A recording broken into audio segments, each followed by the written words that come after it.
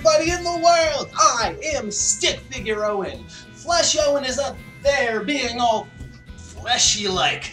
Gross. He's gonna give you a little studio tour of his whole setup in a little bit here, but I, Stick Figure Owen, know what you're really here to see, and that's me doing the Stick Figure Cabbage Patch. Yeah, Stick Figure Cabbage Patch. Let's get down to brass tacks. Let's take a look at the studio and just the garbage that Flesh Owen likes to make. Paper airplane, go! Do we not have the budget for paper airplanes? Well, son of a bitch.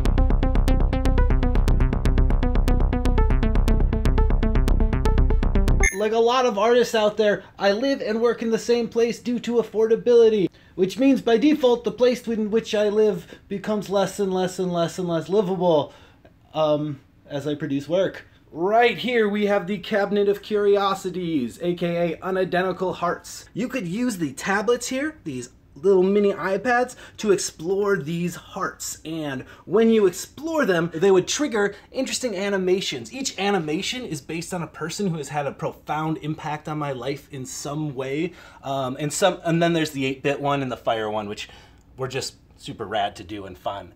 Yeah, there we go, augmented reality, and it crashed the program. Over here we got ourselves the Life Painter. It's actually an exhibit in a suitcase. We got a touch screen in here, and people can actually touch it and paint on the walls using projection through this program. It's pretty cool, animated. Over here we have the typewriter that is part of Regenerative Letters. So that's a piece that's going to actually be at Currents.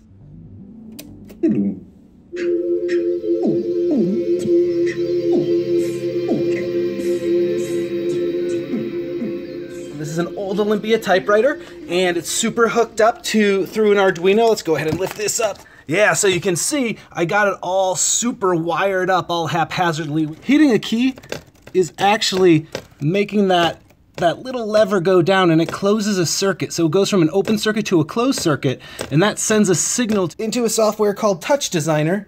And that software will actually ingest that and create visuals based on what key is pressed, how long it's pressed, and things like that. And over here, just behind the dog bed, we're gonna have to step over it. Is that okay, Maxie Man? I don't know if he likes that. We're gonna go ahead and just kind of look at part of Rockwall. Rockwall was kind of an experimental thing when I was trying to test out if making fake rocks would last to being pounded over and over again. You can actually touch them and it will make an actual sound. It's not hooked up right now, but you know, B-roll, all that jazz. Love it. Down here, there's a bunch of old Android cell phones. This is part of a activity that's called Paint by Cell. So what we would do is use the sensors on these cell phones, and kids would shake them around and move them around. Together, it would actually affect a digital painting, projected on a wall, and we would print these out and people could take them home. Maxie the assistant, have there been any calls? Any messages at all? Did people want to buy my art? Do people understand what I do as art?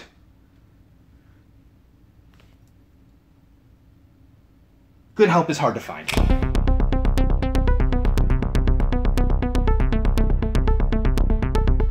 Alright, so this is like my basement workspace. This is where I do all of my woodwork, action stuff, and I saw things. Over here we got my soldering section. It is... I'm not clean. Right here, it's literally just a wall. Up there, I usually put a sensor, a LiDAR sensor. So when I'm traveling to places that don't have a good wall to place my Dreamscapes project on, which will be at Currents, I'll project it on this. Over there, you will see a swing. Yes, a swing. On the bottom of this swing, you'll see there's a cell phone case. And just like the cell phones that I was playing with upstairs, I toss a cell phone in there, I use the accelerometer, and when it swings based on the angle, it will project these crazy, like, kaleidoscope things going on. I always love projection swing, and I also love the fact that I have a swing in my basement. Over here, some actual canvas prints that were printed out of the Living Canvas, which is an interactive piece that will live in 3 different libraries. But yeah, this is from Adams County, Ohio. and I have to get this print to them, which I will do once libraries open back up after the pandemic ends.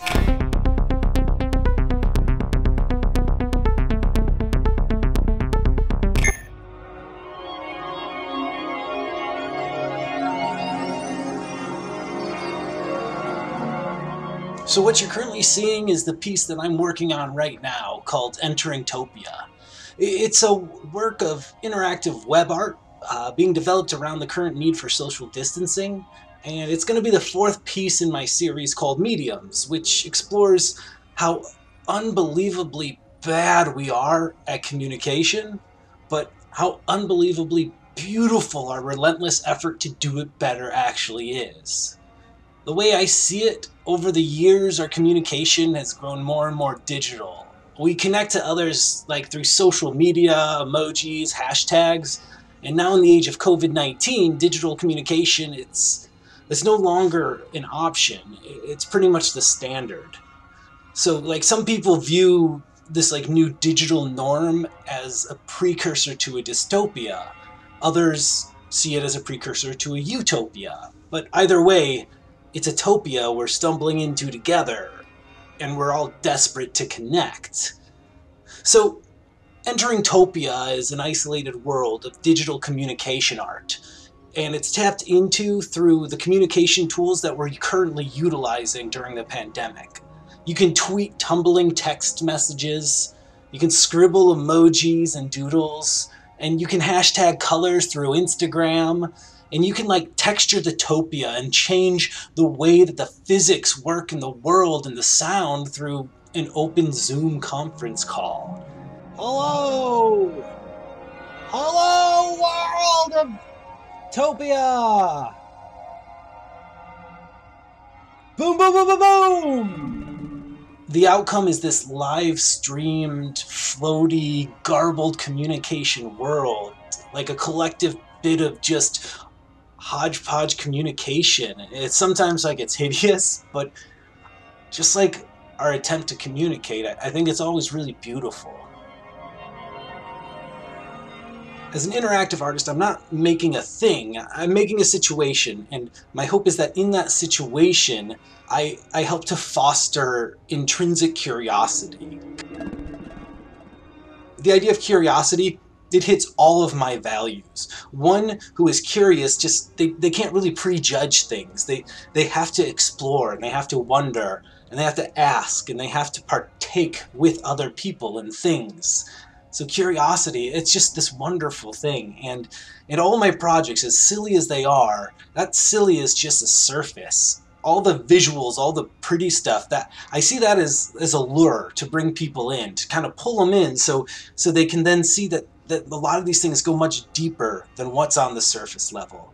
That working with other people, you can unlock and open up new modes of interaction and new rewards. I love to reward curiosity. And that's really what this is all about for me.